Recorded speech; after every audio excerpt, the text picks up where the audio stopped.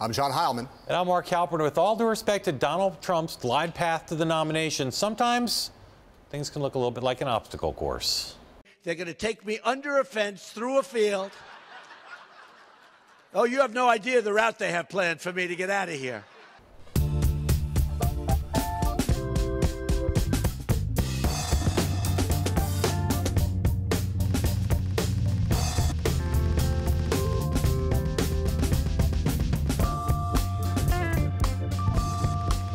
Some weird stuff here. All right. Do we have a money show for you tonight? We will get Jane Sanders' 2 cents on her husband's campaign. We'll ask Ben Ginsberg the GOP's $1 million question. And Ted Cruz is 1 pence, none the richer. But first, all that glitters is not gold for Donald Trump in the Golden State. For the second day in a row, protesters clash with police outside a Trump event in California, which holds its delegate-rich primary on June 7th. Today, protesters delayed a Trump speech at the California Republican Convention by swarming the venue in Burlingame, just south of San Francisco, surmounting barricades and charging past police officers toward the hotel where Trump was scheduled to speak. And that was about 400 miles up the coast from Costa Mesa, where last night, anti-Trump protesters scuffled with Trump supporters, blocked an intersection, and broke the windows of a police car. At least 17 protesters were arrested. Mark, we have seen violence associated with Trump events in the past. Given this was in California, given where we are in the race, what do you think these incidents suggest, if anything, about what we can expect to see ahead of the California primary and a little later even in the context of the Republican convention? That there are a lot of people in this country who do not like Donald Trump and want to express their First Amendment position on that. Fantastic. That law enforcement is going to rack up a lot of bills trying to protect order. And that this spectacle and the possible violence that could occur is going to be a reality for the Trump campaign as long as he's in the race. Yeah, I think, you know, it's a problem for Trump. And some of it is of his own making and some of it's not. And it's not all to be laid at his feet. But, you know, if what you're trying to do right now is to reassure a lot of Republicans who are mainstream Republicans, not just the so-called establishment, but just Republicans. We're going to talk more about this later in the show. But if you're trying to reassure those folks, not just that you can win a general election, but that you can hold the party together, that you can be the kind of nominee that everyone can be proud of, that you're not going to be a constant font of chaos all around you. These kinds of images, again, no matter who's to blame, these images just have a negative, unsettling effect on a lot of the kind of people that Donald Trump wants to speak to and reassure right now. He says he's a unifier. Yes. And these are not symbols of unity. And I think the Republican Party, as they plan the convention before there's a presumptive nominee that they turn the reins over to, really has to think about how Cleveland's going to work. Because Cleveland is going to produce hundreds, thousands of protesters. And the fact that violence can break out, even when these are not events that are pop-up events. Right. The authorities knew people were coming, right, and yet they still could not keep order. Right. And, you know, I'll say, you know, and I'm not blaming the authorities. I'm just saying it's just the reality of the situation. And here's the other thing is that, you know, we had a period there. I'm now, my mind is so porous that I can't remember exactly when this was, but there was a period there after Super Tuesday, around Super Tuesday, when there were a lot of these things happening around Trump. Chicago was the most famous example, but it seemed to kind of subside for a while. This California thing obviously is bringing it back to the fore. And, you know, it is again, there's blame to go around here, right? But in Cleveland, you know, dealing with this in a way that seems to give, that does give protesters the legitimate right to speak, while not looking like you have to impose a martial law, a police state. Yeah. You know, you don't want chaos in the streets, right, but you also don't want, you know, guys on horseback in riot gear. They're both unsettling. We spent months saying, well, this isn't going to hurt Trump for the nomination, but it could hurt him in the general. We're now at the period where you got to start thinking about these things in the context of the general, and these are great, not great images for the winning a general election. Right. All right. Indiana's Republican governor, Mike Pence, was widely expected not to put his finger on the scale ahead of his state's primary on Tuesday for any candidate. But this afternoon, in an interview with local radio host Greg Garrison, Governor Pence gave one of the most wishy-washy and widely mocked expressions of support by an elected official in this presidential race so far. The governor lavished as much praise on Donald J. Trump, billionaire, who he didn't say he'd vote for, as he did for the candidate he says he will vote for, Texas Senator Ted Cruz. I like and respect all three of the Republican candidates in the field. I particularly want to commend Donald Trump, who I think has given voice to the frustration of millions of working Americans with a lack of progress in Washington, D.C. And I'm also particularly grateful that Donald Trump has taken a strong stand for Hoosier jobs. Let me say I've come to my decision about who I'm supporting, and I'm not against anybody, but I will be voting for Ted Cruz in the upcoming Republican primary. I respect the right and the views of every Hoosier in making their determination in the upcoming primary election. All right, so as wishy-washy as that was, clearly it's not an announcement that's going to hurt Ted Cruz, but with just 4 days left before the Hoosier state votes, all the polling data that we've seen, other indications suggest Trump remains in the lead. So, John, with this backing, as soft as it is, of Pence and what else is going on in the state, can Cruz close the gap and win in Indiana, which if he does not, most people say the race is over? Well, the biggest positive of this is that after some days in which Cruz was roundly mocked, including on this show, for a bunch of gimmicks and gambits that seem very desperate, from the alliance to the Carly Fiorina thing. This is a normal thing. Like, you're getting an endorsement from the state's governor. But he didn't get an endorsement. I know, I understand, but just let me finish. All I'm saying is, like, this was not a bad thing for him. No. And the other things were mockable. Yeah. This is like, well, you know, you got a semi-endorsement. A lot of the endorsements Cruz have gotten from other people, like Mitt Romney, who said he was going to vote for him but didn't really endorse him. A lot of those things have been like that for Cruz. This was a good day for Ted Cruz in a limited sense. I do not think this will make any difference in what happens in the primary on Tuesday. Zero difference. Not very much. And not such a good day. But a better day than having had three horrible days, four horrible days in a row. It's fascinating because yeah, a terrible week. Because it's still not clear why Pence did this. It makes no sense. Did he do it at all for his own politics? Did he do it only for his own politics? He faces re-election this year. Yeah. Or did he do it in some way because he wants to stop Trump? As soft as that was, doesn't seem like he does. He said lavished nice praise things about on Trump. If he wants to stop Trump, if that really was his objective, he failed miserably with that. What's interesting is on Monday, Trump and Christie went to Indiana and met with Pence. Right. Christie knows Pence quite well, helped him get elected, and wanted to introduce Trump and the governor. And they left that meeting where Trump seemed pretty confident that he would either get the endorsement or Pence would stay neutral. Listen to what Trump said on Wednesday, 2 days after he met face-to-face with Mike Pence. The governor is a great guy. I've met with him. He may not endorse. I don't think he'll endorse anybody, actually. And he may endorse us. I don't know. He's a great guy. Right. So far, both in his remarks in California and on Twitter, as far as we know, Trump has not said a word about this. Normally, if somebody endorses one of his rivals, he lashes out. It's going to be fascinating to see if he does.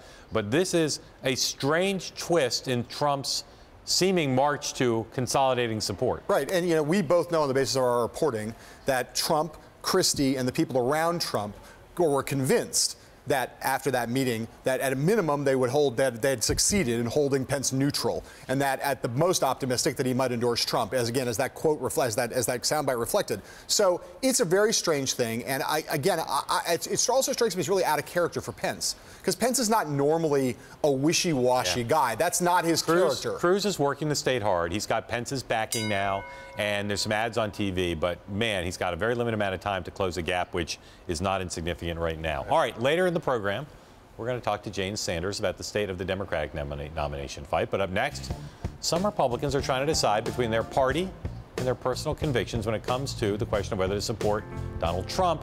We're going to discuss that very important issue and a lot more when we come back.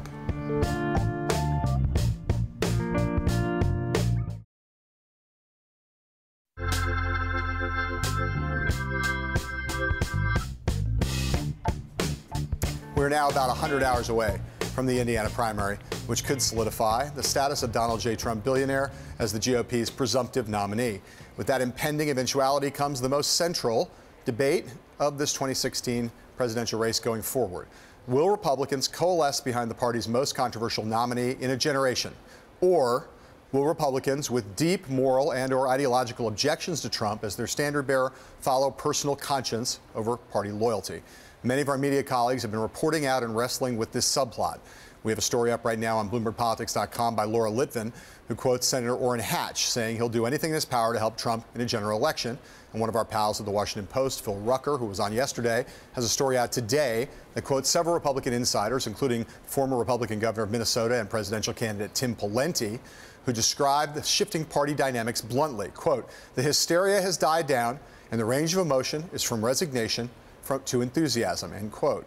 Now, the Never Trump side was crystallized today by New York Times columnist David Brooks, who wrote that Republican leaders are, quote, going down meekly and hoping for a quiet convention. They seem blithely unaware that this is a Joe McCarthy moment. People will be judged by where they stood at this time. Those who walked with Trump will be tainted forever after the degradation of standards and the general election slaughter. Mark, this is a deeply personal and complicated debate for many people. So, what, if anything, will change the contours of the long-running tension over Republicans can, in good conscience, rally around Donald Trump? Never been anything like this in our careers, maybe in American history, of a guy who's on the doorstep of being a major party nominee, who faces emotional, intense, heartfelt criticism from people in both his party and in the other party. It is on social media, it is on cable TV, it is on talk radio, it is intense, and everybody in the country is going to have to learn to respect the views of others on this, because if Trump's the nominee, it's going to go all the way through November. I think that what's going to happen if Trump wins Indiana is some respected voices in the party are going to come forward and say in a calm way, this is it, get on board. He's our nominee. We got to make the best of it. And that's going to be up to Trump to see if he can unify first his party and then the country. But this is an emotional thing. I see it in my life every day, in my Twitter feed every day. We hear it in our office. People are really emotional about Donald Trump and what he stands for and what he's done. Right. Well, okay. So the first thing is that I think a lot of what happens going forward will depend on how Trump conducts himself going forward. You are rightly, I believe we both agree about this. If you're a presidential candidate, and especially the nominee of your party, you will be judged and should be judged and scrutinized on the basis of your entirety of your life in politics and public life.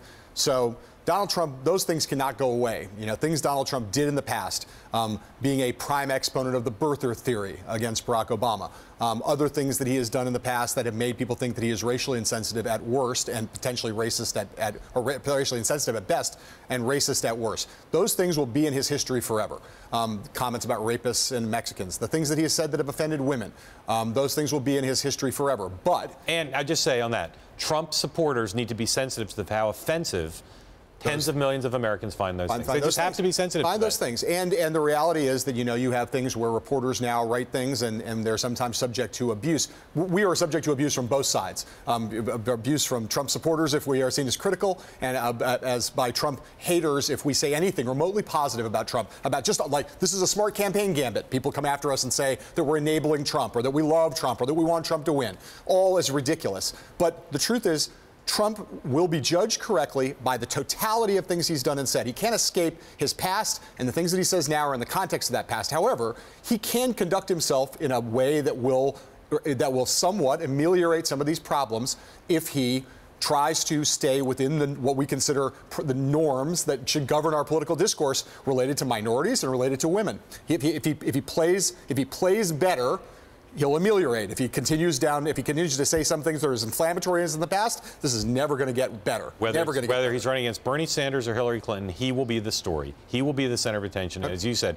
his conduct will determine some of it. But I believe a lot of this now is baked in. The Trump supporters brook no dissent, no criticism, and the Trump opponents look at anything he does through the filter of that he's a bigot and a racist and a horrible man. And that includes many people in the press who, rather than being objective, have become virulent anti-Trump advocates, which I find bizarre. Right, and they should not, and they certainly should not do that. And I'll say, you know, the thing about it that's not going to go away also, you know, people like Mitt Romney, they're never going to vote for Donald Trump. And there are a lot of mainstream figures in the Republican Party who have come to the conclusion that it's not morally or ideologically acceptable, no matter what he does going forward. And Trump can make it better, but those people will still be there, and that's going to be the backdrop against this debate plays out. Have to learn to respect strong views that they don't hold. Gosh, that's really quite a fond hope, but not sure it's going to come to pass. All right, when we come back, Jane Sanders, the wife of Bernie Sanders, joining us after these words from our sponsors.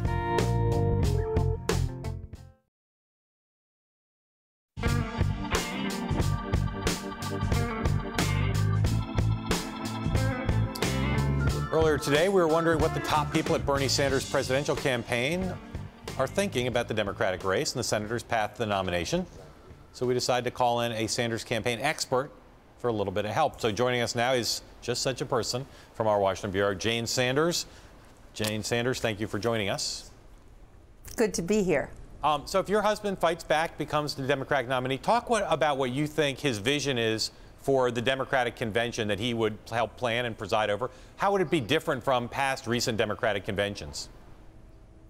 Well, I think he would be talking about the issues very strongly, about laying out a progressive vision for the future. You've heard his platform talking about accessible higher education, a national health care plan, a minimum wage that is $15 an hour. He'll also be talking about electoral reform so that we increase our voter turnout and we increase the number of people in the Democratic Party.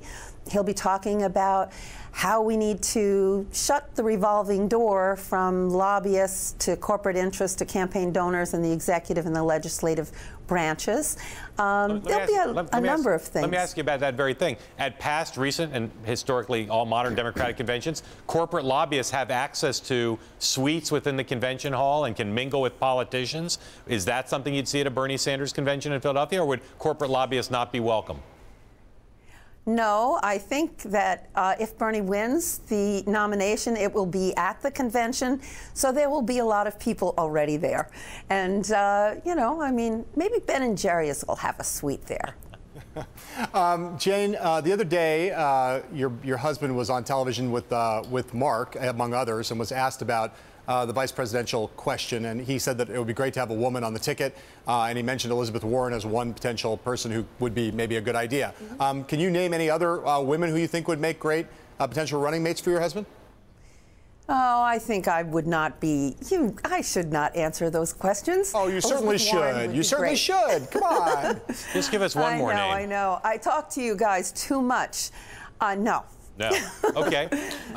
So again, there's this at least somewhat awkward situation where, as you just said, if your husband's going to be the nominee, it's going to happen in July at the convention. But if it happens then, he's going to be on the doorstep of a general election that'll be pretty spirited. So today, Secretary Clinton's campaign announced state directors in 3 important battleground states. Is your campaign planning to do that? Do you have planning underway for how a general election would work, or is that just going to start from a standing start in July if you win? No. We're, of course, very aware of what has to happen in a general election. Excuse me. And we've got people in place, and we'll see what happens. We're not going to move past this primary election right now. We're focused on Indiana and Kentucky and Oregon and California and Puerto Rico.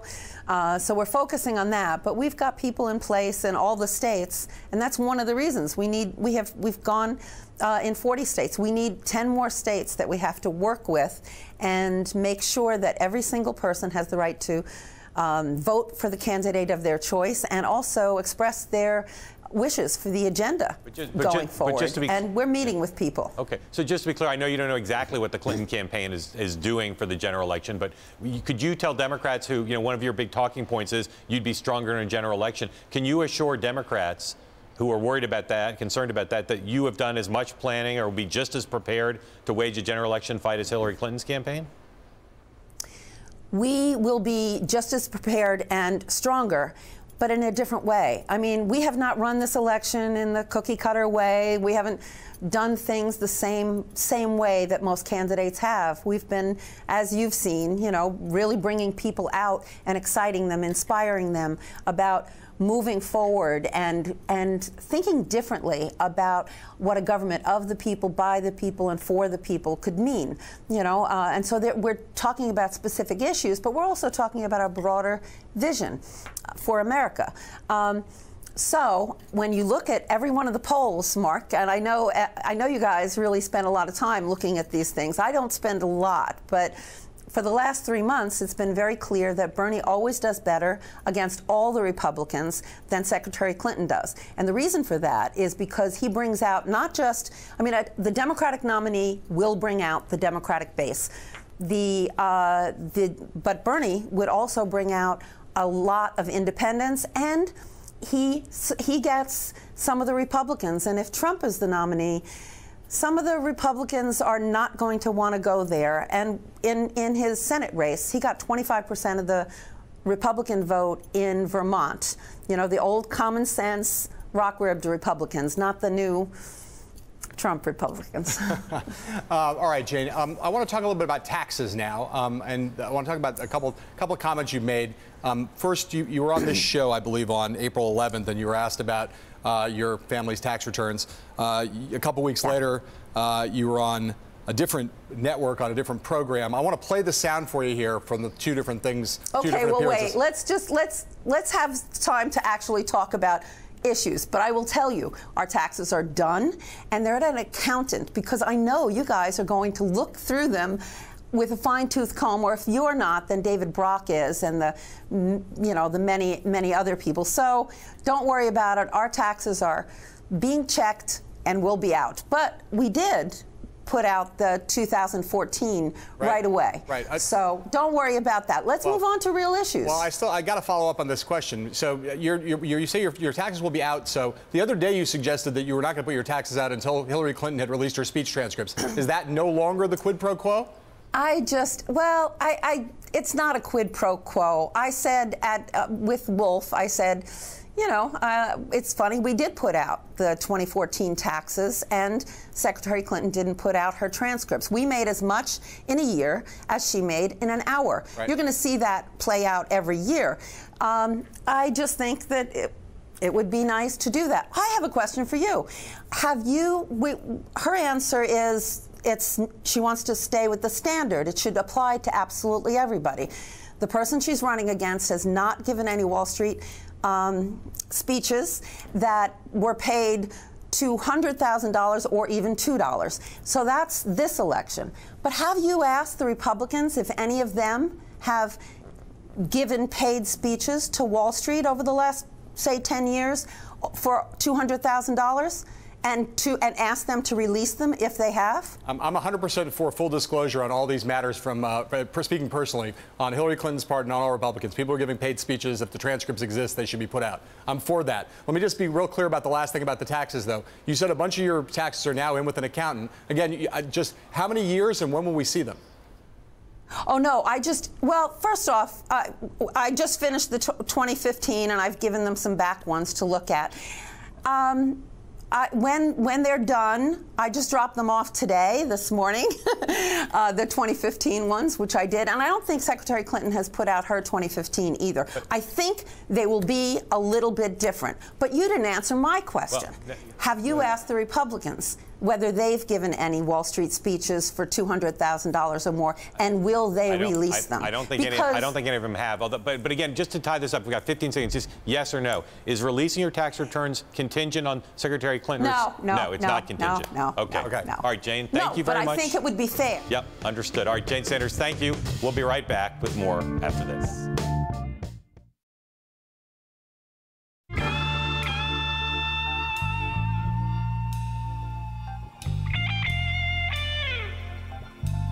With Donald J. Trump, billionaire, on track to collect the 1,237 delegates he needs for the Republican nomination, some people are floating various scenarios about ways that bound anti-Trump delegates might try to thwart a first ballot coronation at the Republican convention in Cleveland this summer. To see just how plausible some of these scenarios are, we called in Republican super lawyer and rules aficionado, Ben Ginsberg, who joins us from our Washington bureau. Ben, good to see you. Let's start with this first scenario that's been floated, which is the credential challenge. Is it possible that the 1237 threshold could change if entire delegations get challenged and tossed? Possible, but unlikely. I mean, the procedures would be you'd file a credentials challenge. Rule 101 of convention management is to be sure as many of your opponents' delegates are subject to challenge as yours are. Have you seen anything, Ben, in the conduct of the elections that would leave them open to a potentially successful challenge? I've not been at all the state conventions, and the challenges that were successful 4 years ago and 12 years ago all involved challenges to procedures at state conventions for the most part. All right, let's talk about the second scenario that was discussed in Kim Strassel's Wall Street Journal column this morning. This notion that people could be bound delegates but be in effect conscientious objectors and basically say, I don't think I should vote for Donald Trump on the first ballot, even though under the rules I'm supposed to because I don't like the process or I don't think I should. Is there any chance anybody could get away with that? In other words, if I'm a delegate, a Trump delegate, and I just stand up and I say, I'm not voting for Trump, is there any way you can get away with that? I think probably not. Rule 16 will bind the delegates to reflect the votes of the presidential preference votes in their state. And so that count should actually be known with a fair degree of specificity actually on June 8th. There is a scenario where the convention could try and unbind all the delegates. That would mean saying that the voices of all the voters didn't count. So it is possible for a convention to do something like that, but also highly unlikely. But Ben, doesn't that beg the question of why we even have the convention? If the vote is already known and no one can switch their vote, if Trump is recorded by the primaries and caucuses and other parts of the process of having a majority, why are the delegates there? Well, the main reason for having the convention is to get all the most dedicated Republicans together in one place to be able to have unity, to be able to come up with a platform. Let me rephrase my question. Why have the roll? I love it when you do this. Why have the roll call vote for the presidential preference then, for the presidential ballot counting? Well, the reason to do that is more one of history, to give somebody from every state the ability to do it. Remember that the rules all call for the vice presidential vote to be by acclamation if there's only one candidate. So if there's more than one name put in nomination, you obviously have to have the roll call. And secondly, it has the unifying purpose of letting a representative from each state give those speeches we all love to see. Yes, I do like those. All right, Ben, let me ask you about a third scenario, not wildly different from the one that Mark asked a second ago about conscientious objection. What about abstention? What about a bound delegate who gets up and just says, I abstain on the first ballot? Is that something you can do? Under the rules as they exist now, and I don't believe are subject to amendment, the secretary is required to record the vote as the delegates are bound by their state. So, in other words, that will not work. But you're missing the good scenarios for messing around with this. All right, we're going to get to those in a moment. All right, let's try this scenario, see if you like this one. The no-show scenario. Let's say Mike Pence decides he doesn't want delegates in his state that went for Trump wins Indiana. He doesn't want them to. So he takes all the delegates and the alternates. They just don't show up on the night of the roll call for the presidency. What happens then? Well, again, the way the rule currently reads is that the secretary is required to record the vote as it took place in the state, as the voters of that state said in the presidential preference vote. All right, so this is now we're going to So Cleveland has great shopping, but not going to work. All right, so we gave you a whole bunch of scenarios that other people have laid out, and you basically dismissed them all and said they're implausible. However, you've rather tantalizingly suggested that there are other ways to make mischief. So we'll ask you what those are now so that the Never Trump's forces can watch this videotape over and over again. What are the ways that you could really mess up that first ballot? Even if Trump goes into the convention ostensibly with a majority. Yeah, so look, these are the lessons learned from 2012, and it's what, when I was representing Mitt Romney, we were worried about. Number one is Rule 40D&E that talk about how you have to have a majority of the delegates to win. A one-word amendment to that rule can achieve Donald Trump's goal if he's shy by making it a plurality of delegates. On the other hand, the Convention Rules Committee could vote and say it has to be a supermajority of delegates for the first ballot. That would be one place to do it. But how could you could there any way the anti-Trump forces could make that rule change? Well, see, here's what's interesting about it. It depends who, first of all, the delegates are, and more specifically, who are the delegates on the Rules Committee? Who is going to control the two delegates from each state and territory who are on the Rules Committee, and are they willing to take a vote like that, either to plurality or supermajority? You don't know yet because the delegates for those committees have by and large not been named, and you don't know who their loyalties are to. And so you could have people who are in the category of which there are going to be many. Someone could be a Trump delegate put on the Rules Committee really and yet doesn't want Trump to be the nominee and could change the rules in a way. Right. Importantly, those delegates are bound for the presidential vote. They are not bound for the rules issues, right. credentials issues, for platform issues, which is something also to talk about, right. or even the vice presidential vote. Ben, you got 30 more seconds to lay out some more mischief scenarios, so go. Well, you change Rule 40B and make it much easier to nominate people to be able to give floor speeches and have the regularly scheduled spontaneous demonstrations on the floor. You might send a message through the vice presidential vote. You might, in effect, do something with the credentials that we talked about before. Right. You can send messages on the platform as well. All right, Ben, your 30 seconds are up. Thank you for providing us with an instruction on how most of these scenarios are ridiculous. However, there are other scenarios that could cause havoc and a lot of excitement. Ben Ginsberg, thank you for coming here. You're great. Coming up, we're one commercial stop away from Legoland, sort of. Wait until you see our diorama of the White House Correspondents' Dinner.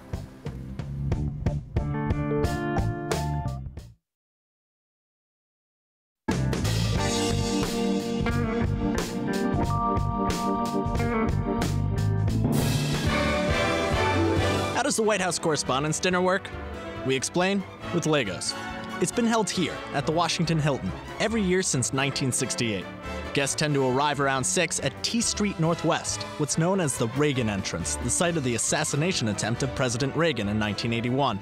Then there's a red carpet, a lot of paparazzi here. The cocktail receptions start around this time. There's some on the main floor, where there's a mix of journalists, politicians, business leaders, and celebrities. There are more parties downstairs, and the president himself attends a VIP reception. Downstairs is also where the main ballroom is. Guests line up outside the room, about 2,500 of them, and everyone has to go through security. Then the actual dinner starts. The president will be there, naturally. And this year, so will Bernie Sanders. Not attending, Hillary Clinton and Donald Trump, as of now. The president goes on a little later. He's the opening act for a comedian. When the comic is done, everyone is frozen in place until the president leaves. And then the real party starts. The after party. Very nice. That's what's happening tomorrow night. Let's pause, though, for a second and reflect on the blockbuster week that has just passed. Here's a quick recap of all the action, the drama, the twisting plot lines, double crossings, and, of course, the absurdities of the past 5 days. Enjoy. Ted Cruz and John Kasich have hashed out a rare bargain to help each other try to stop Donald J. Trump, billionaire, from the Republican nomination. I don't see this as any big deal, other than the fact that I'm not going to spend resources in Indiana. He's not going to spend them in other places. So what? What's the big deal? In politics, you're allowed to collude. So they colluded, and actually I was happy because it shows how weak they are. It shows how pathetic they are. Donald Trump is right now not on a glide path. He's got an achievable but difficult goal to get to 1237. Every delegate counts, and for those guys to not be strategic would be stupid. They're called the Acela primaries. But what does that mean? Well, some are calling the Acela primary. The ACELA primary. The accelerated primary. Is it Acela train, Melissa? Yes. Acela train. It's called the ACE-LA primary. Pennsylvania, Connecticut, Delaware, Rhode Island, and Maryland get their say in the presidential nomination race, and all signs point to another very victorious evening for Donald J. Trump, billionaire, and Hillary R. Clinton, not quite billionaire. Thank you, Pennsylvania! When you crack 60 with 3 people, that's very hard to do. In fact, I think Chris can tell you if you crack 60 with 2 people, that's called a massive landslide.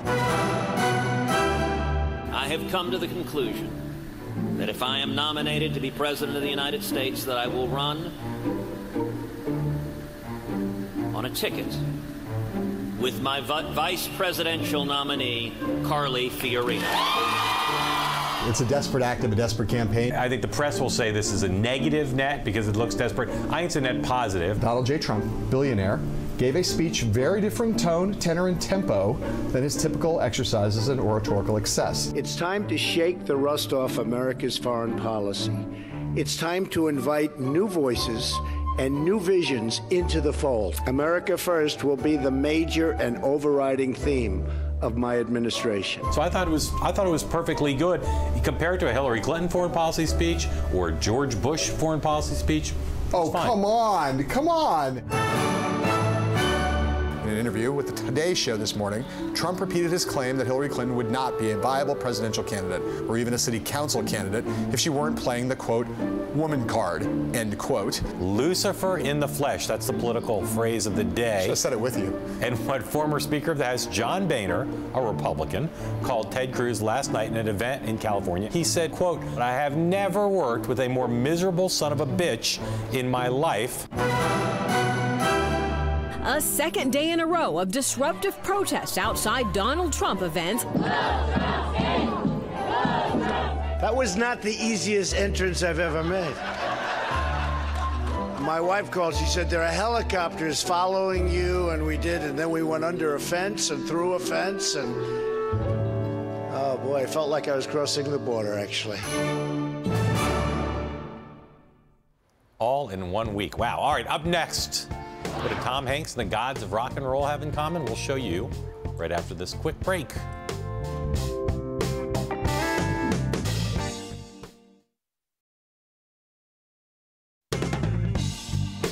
Tomorrow night, as we just discussed, is the White House Correspondents' Dinner in Washington, D.C. But for any music lovers not going to the dinner or watching the proceedings on C-SPAN, there is another option on ye-olde television. Tomorrow night at 8 p.m., HBO airing its annual broadcast of the Rock and Roll Hall of Fame induction ceremony, which took place 3 weeks ago at the Barclays Center in my home borough, my beloved home, Brooklyn. In this show's brief lifetime, one of its most treasured privileges and traditions has been to venture backstage and shoot the rehearsals for that event, as well as the ceremony itself. In the wake of Prince's death last week, and in a year that we've also lost music legends such as David Bowie, Glenn Frey, and Phife Dawg, the Rock Hall inductions are a reminder that in a world where politics is often so wretchedly divisive and polarizing, pop culture can still create ecstatic moments of unity, community, and joy.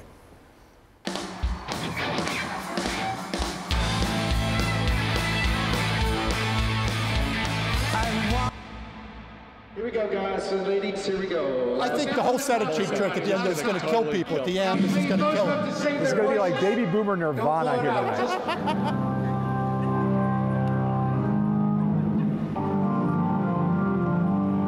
We are here in Brooklyn, New York at the Barclays Center on the night of the 31st annual Rock and Roll Hall of Fame induction. In a couple of hours, this room will be full to the rafters to hear some incredible bands, this year's inductees: Cheap Trick, the Steve Miller Band, Deep Purple, Chicago, and NWA. One more? I mean,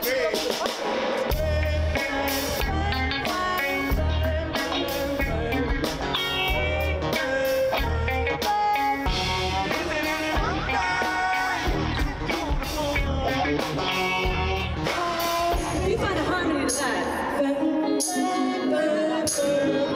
Yeah, that'll be great. So we're here on stage, standing in front of one of the most kind of awesome sights you could possibly see. This is Rick Nielsen's guitars. The 5-neck. The 5-neck, and it's heavy. That's what I won't pick it up because it's like Lost Ark. You know what I mean? You don't want to like end up bursting into flames. You don't want to touch that. I'm here with Matt Nathanson, who's a celebrated musician unto himself. So Rick Nielsen has been, what I know is that he's been collecting guitars way before it was cool to collect vintage guitars. When he was a kid, there's a great story about, I guess he went and saw Jeff Beck play, and he watched Jeff Beck's guitar tech drop a guitar and snap the headstock off. Yeah. And so he reached over kind of through the barricade and gave Jeff Beck's tech his card and said, hey man, I deal guitars if you want. And then he came over to his house, like literally to his house. Yeah. And then Rick sold him 2 Les Pauls, I think. Right, that is incredible. It's nuts. That's an incredible story. I mean, these are amazing. I'll show you the other thing I think is amazing is this. Dude, look at all microphone. The picks. Look at the picks. He throws them out by that handful. I know. You want to know how promiscuous he is about the picks? That's how promiscuous. He stuck that one to your forehead, by the way. I have one. I have one. oh, yeah, I wanna be free. Keep on rocking me, baby. Keep on rocking me, baby.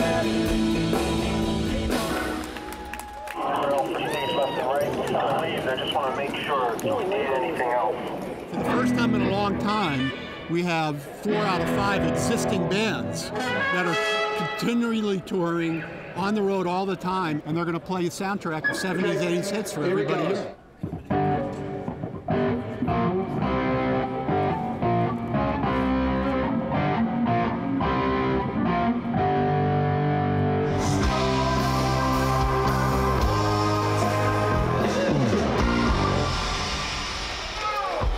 It's a time traveling machine. Okay. You go back to Deep Purple. That's my brother and his friends in our bedroom telling me to shut up and get out of the room. Chicago, that's all the cute girls on the yearbook staff who would have nothing to do to me. They would be listening to Chicago. So it's not about where we are today, it's about where we were in the day.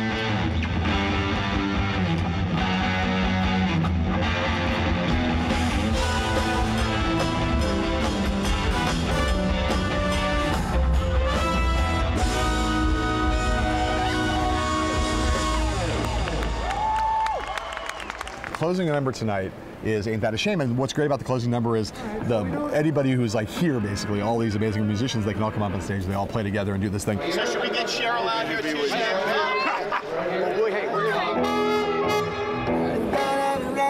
Round Okay, we'll put those kicks in there. Great, okay. Something with a 16th notes that everybody can play together. With all due respect, It's nearly showtime. That's the sound of the finale being rehearsed. Let's go.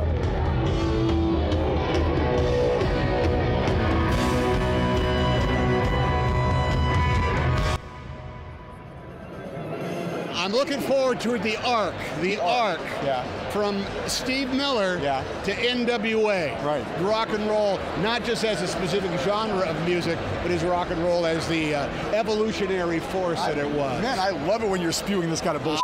Wait a minute, wait a minute. Let me just show you my one thing. I'm very proud of this. Okay. I have my executive producing laminate. Look, I got one of those too. Look. Can I show you what I got right here? What do you got? I got a guitar pick from Rick Nielsen. From Cheap Trick. That's a you know what? That's a Rick Nielsen guitar pick right there. He told me that's a real thing. That you got one too. Rick Nielsen guitar pick was his favorite pick. Oh, okay. Well, he didn't tell me that. He just gave me one. He intimated to me that he may have to come and get this from me before he can do his set. Yeah. Hey, John Hanks. You need your pick back? I got it standing right here. I got him. Enjoy the show.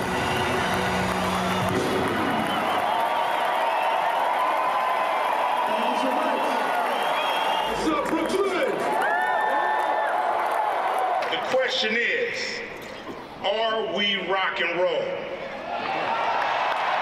Yes. And I say you goddamn right we rock and roll. Yeah. Rock and roll is not an instrument. Rock and roll is not even a style of music. Rock and roll is a spirit. It's a spirit. It's been going since the blues, jazz, bebop, soul, R&B, rock and roll, heavy metal, punk rock, and yes, hip hop. Rock and roll is not conforming to the people who came before you, but creating your own path in music and in life. That is rock and roll, and that is us.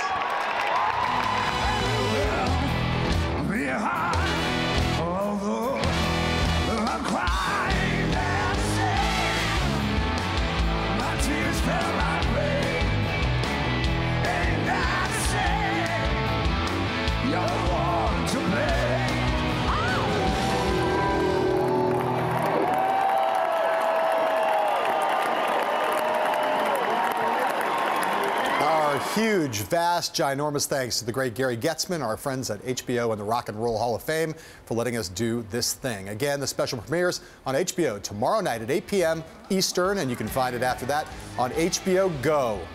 We will be right back.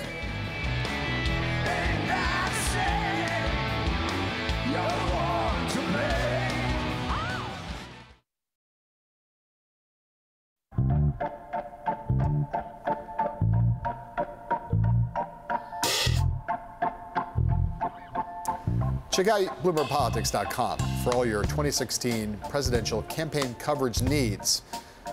There's amazing stories all over that website every time. Coming up on Bloomberg TV's flagship tech show, Emily Chang sits down with LinkedIn CEO Jeff Weiner. Until tomorrow, actually not until tomorrow, we're not here till Monday. So until Monday, I say to you, on behalf of me and Mark Halperin, that fabled word, sayonara.